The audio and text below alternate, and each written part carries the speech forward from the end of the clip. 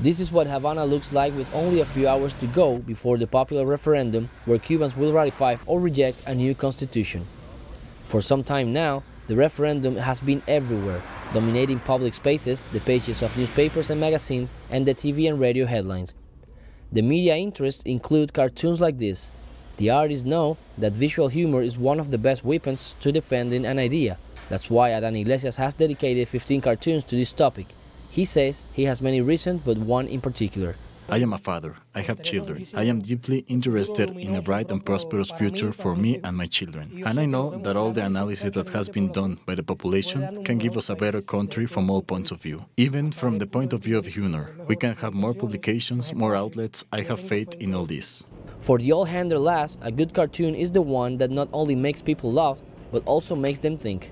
Therefore, he wanted to show the little-known moments that Cuba experiences, as more than 8 million citizens took part in an unprecedented popular debate to build, together, the law of laws. Here in Cuba we have a saying that goes anything they did. Even the cat did.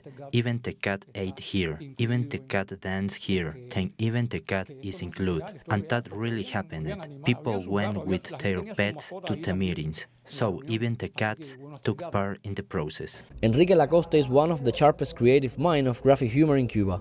With simple lines, he can depict what is proposed by the new constitution in matter of gender, for example. Dazzling everybody, he can even draw a contemporary José Martí who votes for what he always dreamed, a basic love of the republic that expresses the full dignity of human beings. His skillful pen also shows how confrontation between Cuba and the United States has been a constant of history. This constitution, adapted to the new times, is a constitution that makes our society more democratic, more fair, with more solidarity. It is a blow against the empire.